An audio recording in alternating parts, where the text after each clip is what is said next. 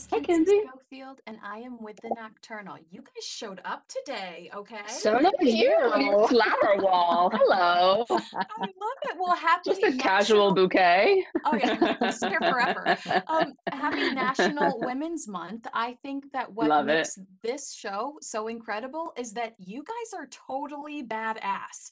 And I have never seen a show that celebrates women the way that this show does. I'm wondering if you feel comfortable answering, is it hard to find jobs like this in Hollywood?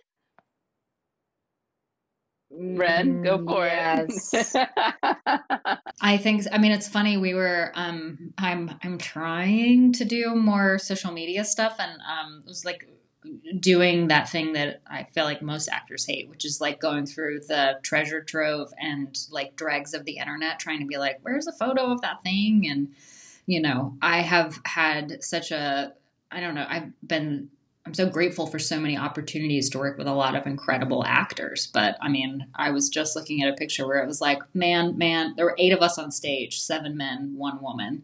Another one where it was, I think, like, 5 men and 1 woman. So, I feel like it is really special to get to work on a show where the majority of the cast are incredibly talented actresses. One of my favorite scenes last year to shoot was a scene where we were running up against the clock, and Sonya, Walger, and I were doing the Molly Margot, like the first kind of, like a real clash between the two of them. When Margot's like, "Hey, I'm calling you on this," and Molly's like, "I can't believe you're putting this on me." I loved shooting that. I really, really loved shooting that, and all of the scenes that I've had an opportunity to do since with our lady characters, they've been extraordinarily fun. Yeah. And just to jump off that same note, it is rare. Unfortunately, it's really rare to get to tell stories like this. And I remember it was just after we had finished season 1, and a girlfriend of mine texted me and asked me, what is the show you're working on? And I said, it's about NASA, and it's about the astronauts and engineers. It takes place in the late 60s. And she said, oh, do you play one of the astronauts' girlfriend? And I said, no, I play an astronaut. And and I screenshot that text conversation because even though, my friend loves me and supports me, her first thought is, oh, it's a story in the 1960s. You must play someone's wife or girlfriend. And I love that Margot is not hitched to a man. Danny is not hitched to a man. These women hold their own weight in this world based on their acumen for science, for their intelligence, for their minds, for their abilities, and not for anything else. It makes me really proud.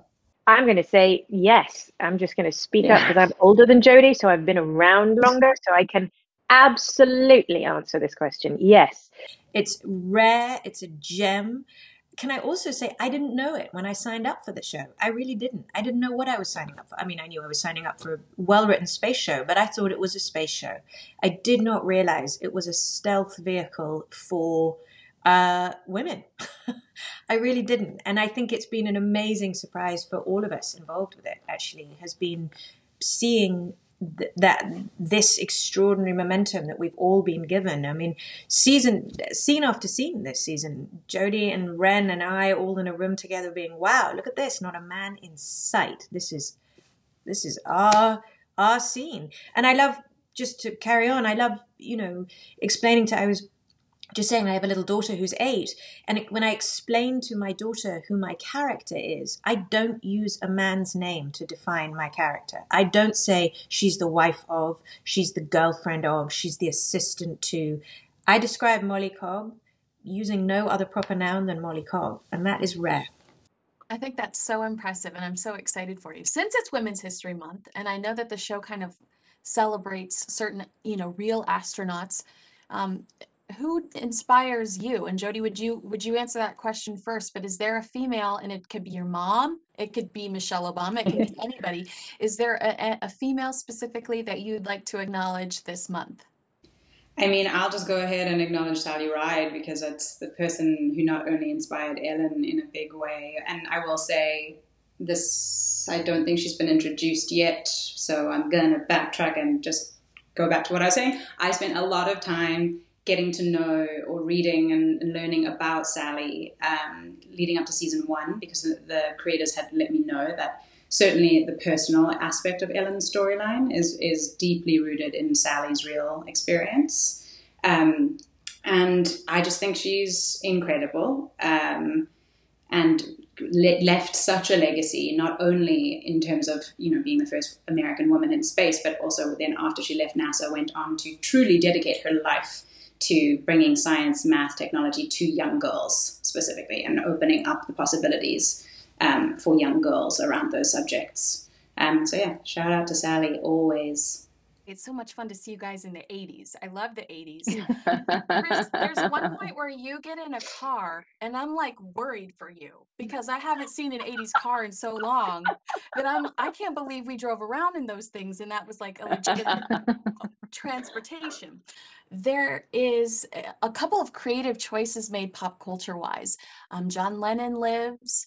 Charles marries Camilla, and I've got my little Diana bust up above me, so we're hostile about it. Also, Jodi, here you are as Jackie O.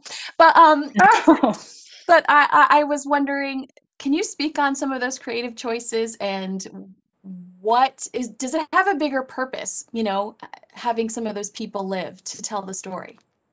I think what's really fun is watching. It's sort of a gentle Easter egg tease, really. There isn't a direct impact on John Lennon living on the actual day-to-day life of these people. But I think what it shows is that how one little tweak can have this ripple effect, what they call the butterfly effect of, and how that might spread out and what those wider implications might be. I think it's sort of lovely. I mean, there's a few grace notes. Joel Kinnaman drives away and someone hangs up his, you realize he's driven away in an electric car, and that because NASA has been funded to the degree that it has, because the space race has continued and not stalled, so the trickle down of the effects of NASA, hard won, are starting to affect the general population. So there are electric cars earlier. It's not a big deal. Nobody's making a huge noise about carbon footprints. But the implication is that had NASA been funded to this degree, we'd all be reaping the benefits so much earlier. This butterfly effect is, are you having fun watching the writers have fun with that? Definitely. I mean, I think we could have maybe done with some kind of like Michael Jackson moonwalk reference, because that came out like right before episode 1. But yeah, I feel like that's always really fun to see kind of like what they're choosing to do with that and what direction they're taking this in. I love seeing that creative side of them. And speaking of that car was an actual, I think it was a 1979 like hatchback, and I had to actually drive it and pull into the parking spot. And I didn't realize that power steering didn't exist. And so I was like turning the wheel so hard and nudged the car in front of me because of my inability to maneuver power steering. So we've come a long way. Oh my gosh, that's the greatest story ever. Thank you so much for that. But I did crack up when I saw you get in that car, like, girl, put your seatbelt on. Well, the show is amazing. You two are absolutely brilliant. And it's a pleasure to talk to you. I love what you're doing and I can't wait to see more of it. Thank you, Kinsey. Thank you so much. You look gorgeous. Have a great day. Thank you. Thanks, Kinsey.